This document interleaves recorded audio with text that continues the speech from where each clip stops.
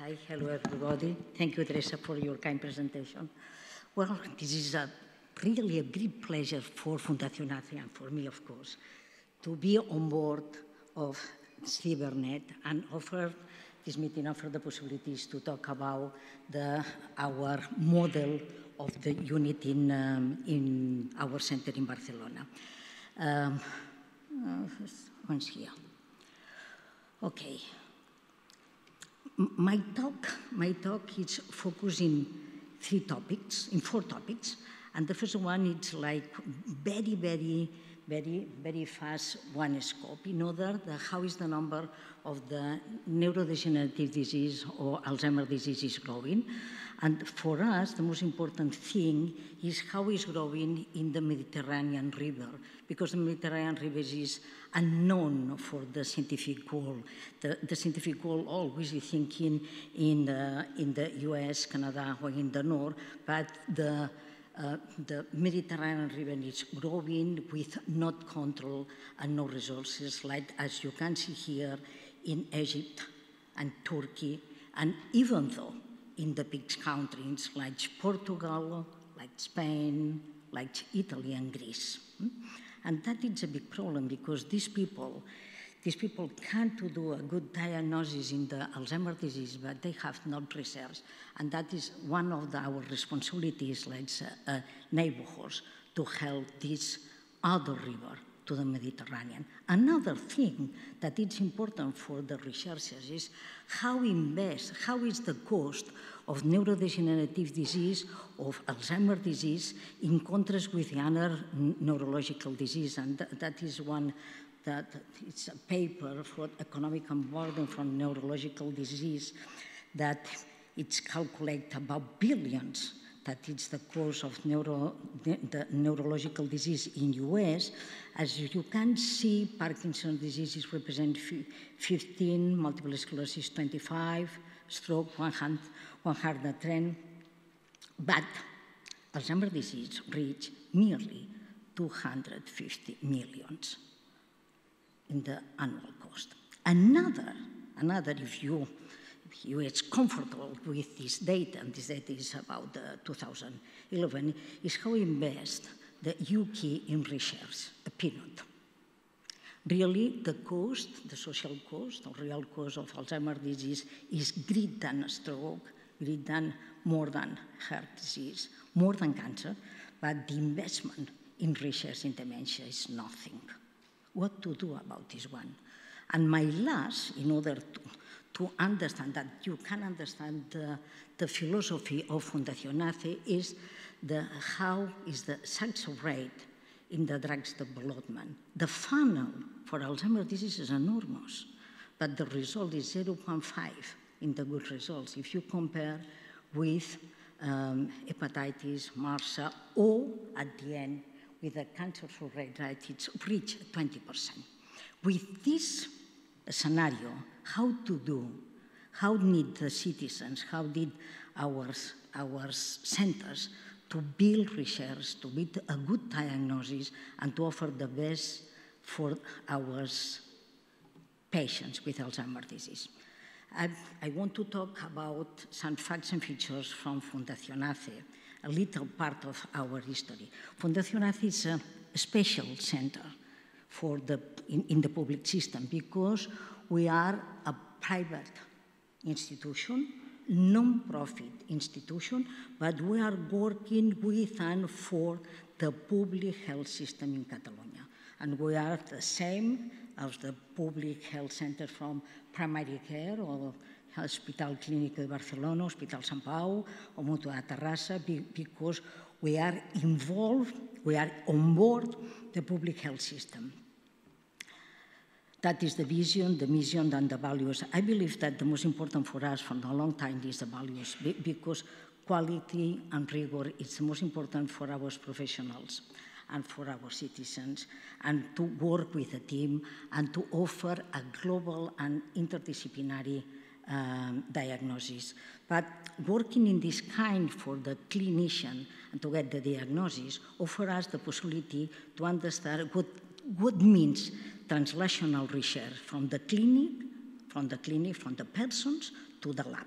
from the persons to the lab. And that we are working in this philosophy on following this track for a long, long time.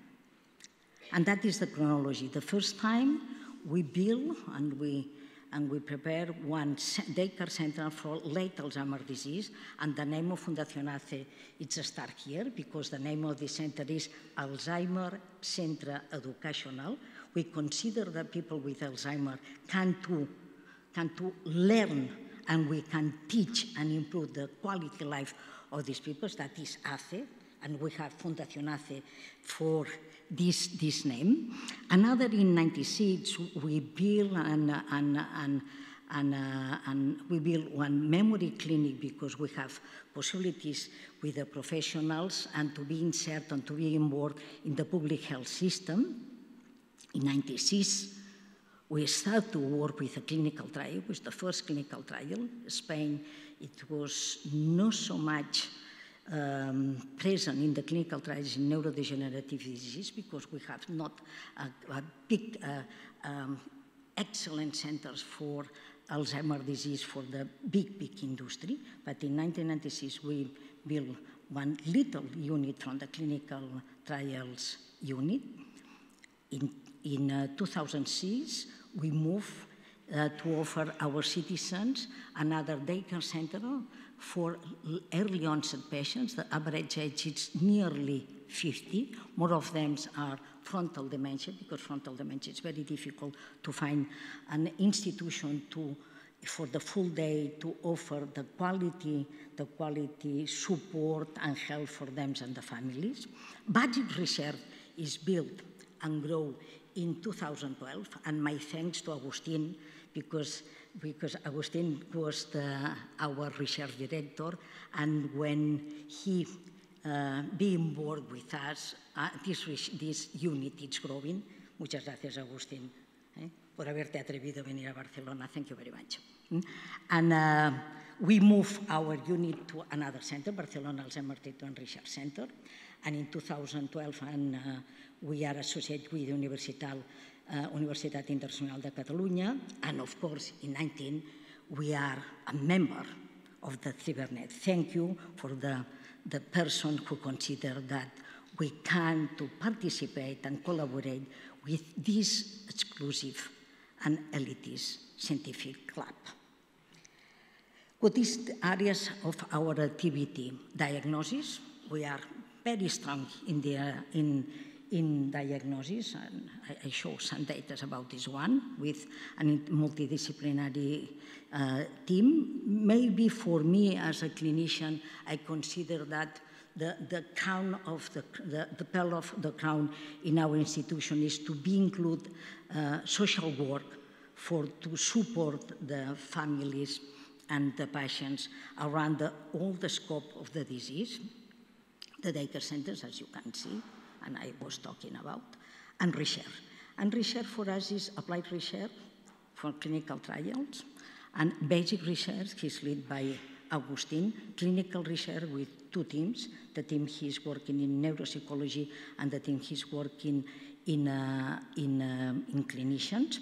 With two persons, he's led these two programs, Sergi Valero and Marta Marquí, and social, legal, and juridic research is led by Pilar Cañabate, he's our social worker and anthropologist. And education, most of you knows the Barcelona-Pittsburgh conference every 2 years, but the important for us is the community awareness in order to work with the emergent topics in the area of Alzheimer's disease. One of them is patients and poverty, to involve the patients and the families in the diagnostics and to take decisions, and the other is women. I am a member of the group of European Alzheimer's Women's Health, who promote how is the role of the women, like a scientific, like the medical doctors, or like the patients in Alzheimer's disease.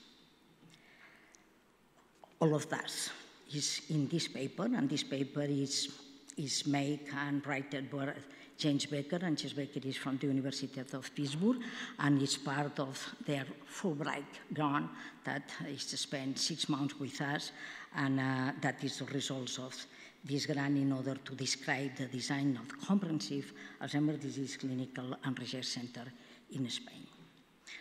That is the numbers. That is our activity. Our activity from 2015-18, as you can see, we are on average about the 2,000, nearly 2,000 new referrals from the GPs. He's referred these patients or these persons, these subjects, because we have a 12% of healthy cognitive persons, subjects, 12% from this year, and 42% mild cognitive impairment shared with agnostic mild cognitive impairment or non-agnostic mild cognitive impairment, and the 45, it's patients with dementia, and we reach more or less 2,000. We follow 584 patients, and the total of our activity is around 7,400. But the total interventions, because our diagnosis it's built with 4 interventions, one with social workers with a family, second one for our clinicians only with a family, the third is normal and formal neuropsychology intervention with our professionals, fourth, and not the last, but is the finish, the diagnosis program is with neuropsychology, and we return our thoughts, our proposals, our guides to the guides to manage these patients in the 5 and the less intervention, and we prepare the follow-up of this patient. That is our numbers. And how is the research strengths? At the first, I was talking with you about we are working in clinical, but the most important for us is how to move for the research using the translation research from the clinic to the research. And one of the most important things, and if you remember, we are create a little unit of clinical trials. Our research is in clinical trials. Clinical trials, we are involved on board more than 13 persons. He's full-time devoted in clinical trials, and 5 persons he's working part-time. At the moment we are managed 26 clinical trials, more or less. It's supposed to control 240 patients.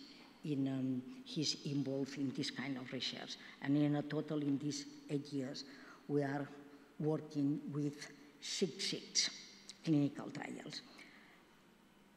Clinical trials is a good experience for the clinicians because we are training in rigor, methodology, follow-ups, to be very conscious and to understand that we never forget one data.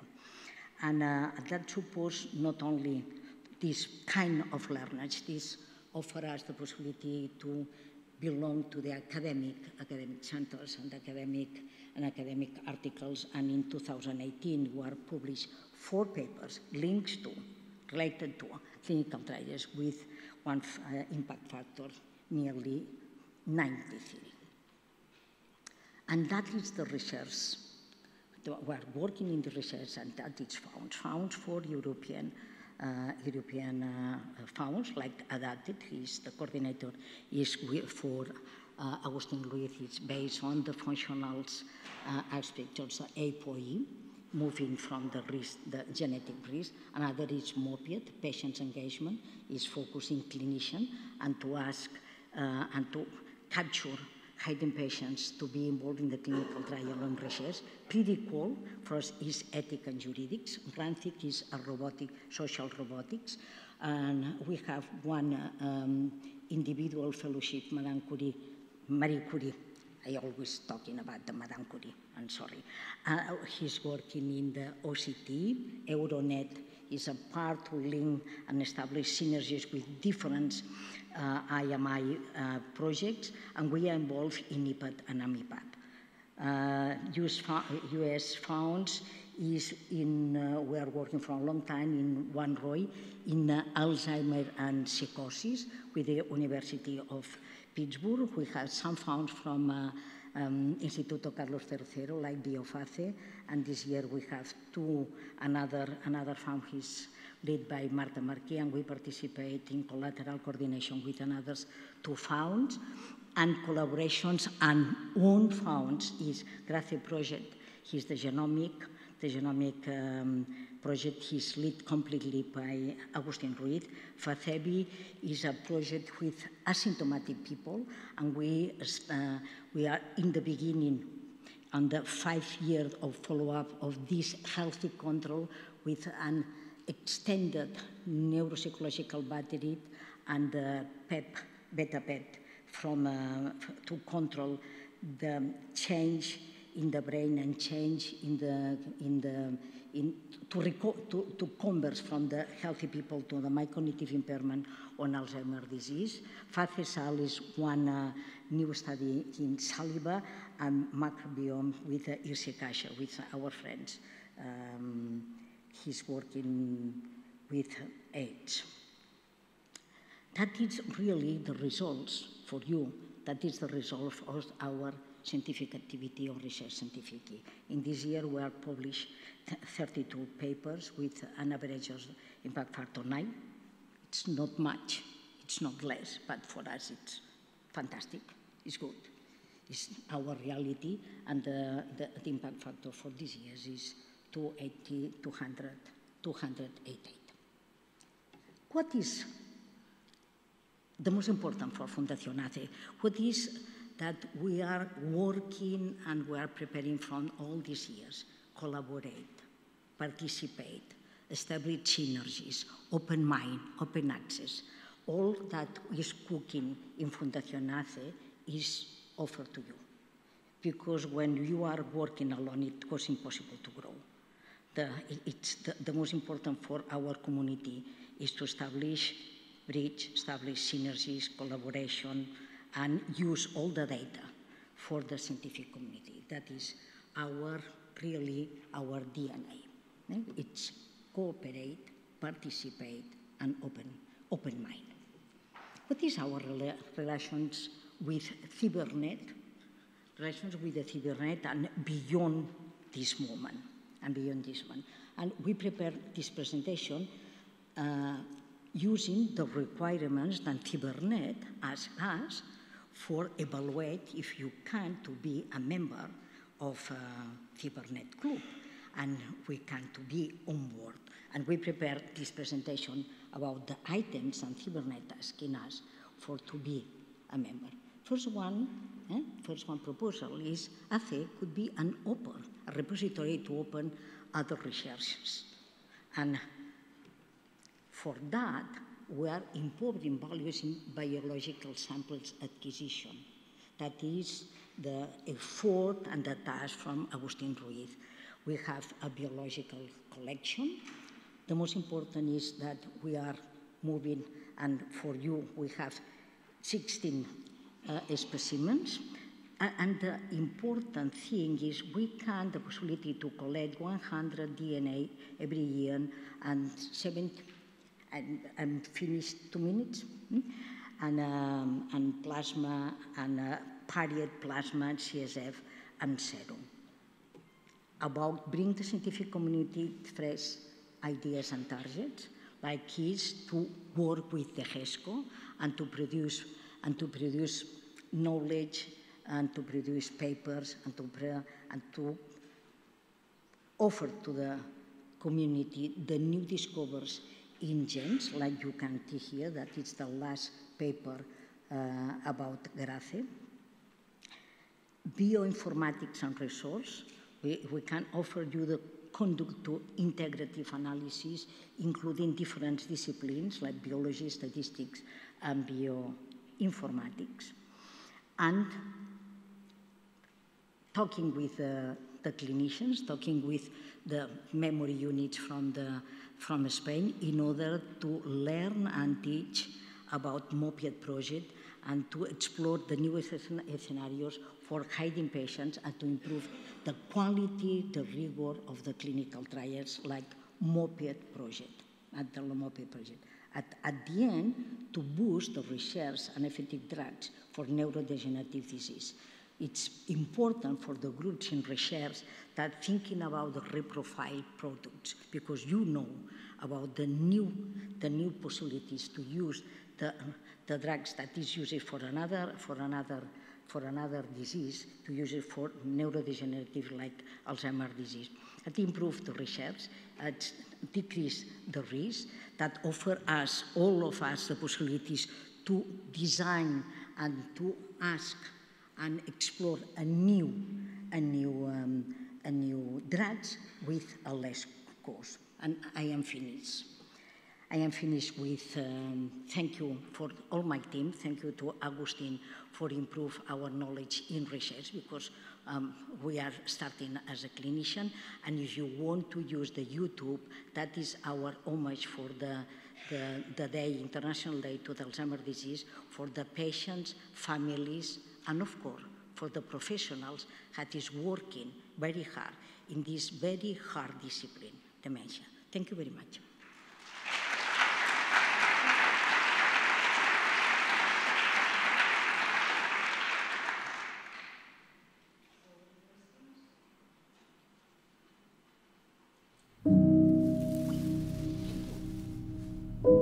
Al principi eren només petits oblits. Després van començar els problemes d'orientació.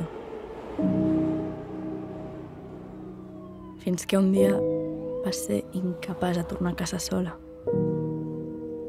Llavors la mare va insistir perquè anessis al metge. Et van fer proves i ens van dir que tenies Alzheimer. Vas començar en el centre de dia i a fer tallers de memòria. Però, tot i així, et vas seguir oblidant de coses. De la recepta dels millors canelons del món. De la Nina. De les teves filles. Del teu gran amor. I, finalment, de tu.